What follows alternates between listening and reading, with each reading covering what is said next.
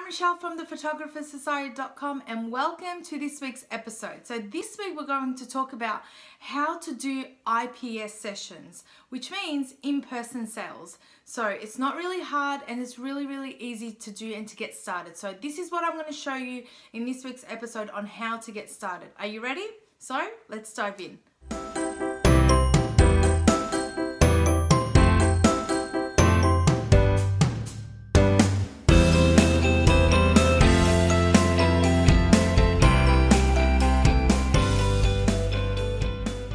So many photographers think it's hard or it's just too complicated to actually do in-person sales, and it really doesn't have to be. So these few tips hopefully will get you clear on how to do it so you can get started, because I truly believe when I started doing IPS sessions in my business, it actually bumped up, my sales per session. So why shouldn't you be doing it, right? So hopefully these 4 tips will help you. First thing is first, always have a booking rundown. So when I get a client come into a session, I will have a rundown of what happens after their session. So they come in with their newborn, I shoot all the images, and they have a viewing session package where it has the actual rundown. So we'll have, today you have had your session. Second thing, I want you to go home and think about, where you put your images, how you want to display your images, if you want to print your images, and I explain all sorts of things they can do with their images. And then I tell them, think about and take photos of places in your home, so you can come back and show me just photos using your iPhone or your smartphone or whatever it is you have. And then, I explain to them step by step what to do. Then I tell them, now you've booked a date for your viewing session, you're going to come back in, we're going to sit down, we're going to view your images, I'm going to show you products, I'm going to show you packages and options you have. So I'll explain to them like a checklist of what's going to happen in the IPS session and what they have to do. In my case, they have to choose their images then and there. They have to select what products and packages they want, and then they have to pay in full. But if it's over a certain amount, I do have other payment options as well. So I let them know everything, what to expect, payments and things like that, everything they need to know. So I pretty much answer all their questions, and that's what you can do as well. So have a session rundown of what's going to happen inside your IPS session.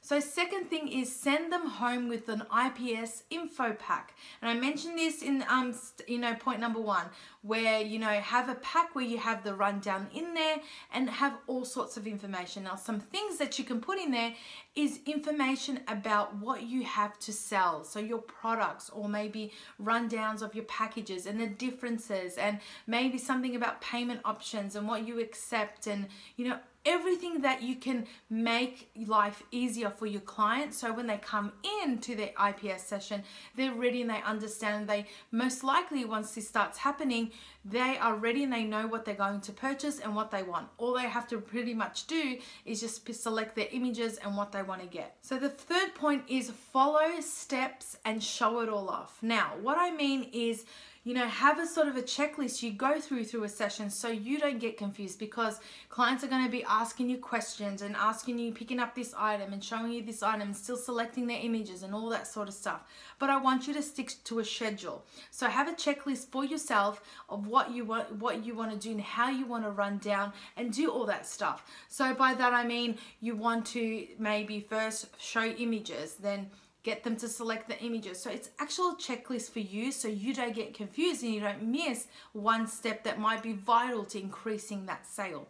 So show off also everything in your business. So even though during a session you might not have all your canvases out or all your products out, but during an in-person sales session, I want you to pull all that out and display it like it's a museum. So display everything in front of them so they can touch and feel and, turn things around and see and, imagine these things in their own home. So think about what you have at the moment and how you're going to display it in front of your clients so it's in front of them. So if you have it on the wall, maybe pull it off the wall and put it in front of them, because most likely I found that clients won't go up to the wall and touch and feel. They think that it's there. No, you're not allowed to touch it. So bring it down, show them it, get them to actually touch and feel things, because that way I find that when people can physically see something and touch it and feel it and understand the measurements and things like that, and just, you know, just have it in their hands, it actually helps increase the sale for some reasons. Probably got to do with something psychologically, I'm not sure, but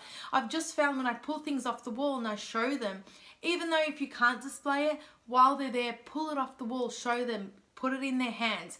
It's different when they're touching it and they're seeing it right there.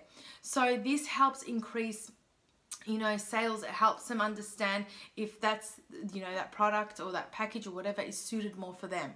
So also, you know, once they have it there, they'll understand, you know, based on, you know, the previous, you know, when they've gone home and selected and decided, you know, read through your information, decided what they wanted, they know what suits them and what suits their home and what suits them to purchase for their package as well. Now, the fourth thing is, which has helped me so much, is show client examples from previous clients. So show them examples from previous clients. So, now, I love to actually ask my previous clients, you know, once you've got your prints or when you got your album or your wall art, please take an image just using your smartphone and send it to me. And I always use those images, if not on my, you know, website or anything. I actually use it to show other people what that product that a previous client would have purchased, what it actually looks like, you know, with someone else's images on there.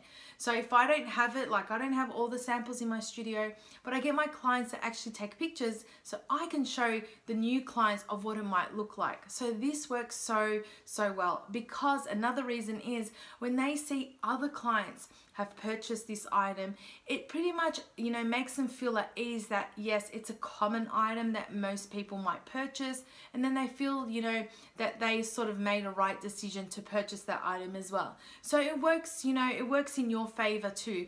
And you know, your previous clients love to show off their images and their products in their homes, so it's a win-win. But you know, the new clients love to sort of, you know, instead of them feeling like you're selling it to them, when they see it on other clients' walls and in their homes, they feel at ease, as I said before. So hopefully these 4 tips are going to help you to do IPS sessions. Remember, don't be afraid, it's really easy, and as you keep doing them, you get better and better at it, and you notice what to tweak and what to add, and you know what steps to remove that you really don't follow or don't need, and you know how to increase your sales. You might add new things in there along the way, but practice makes perfect. So I want you, if you're not doing IPS sessions and you feel like you need to increase your sales, get your clients to come back for an IPS session, an in-person sales session, so you can increase your sales. Because even though if they've just booked a session with digital images, get them to come back and view their images in your studio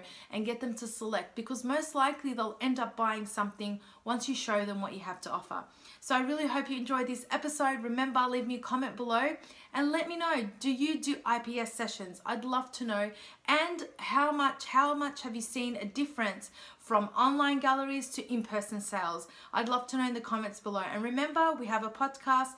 Go search the Photographer Society Business Podcast. But if you're listening over there at the moment, head on over to the blog, yep, backwards, and leave me a comment and let me know, have you done in-person sales before? And yeah, how much has that helped you in your business? So again, I'll see you guys next week for another episode.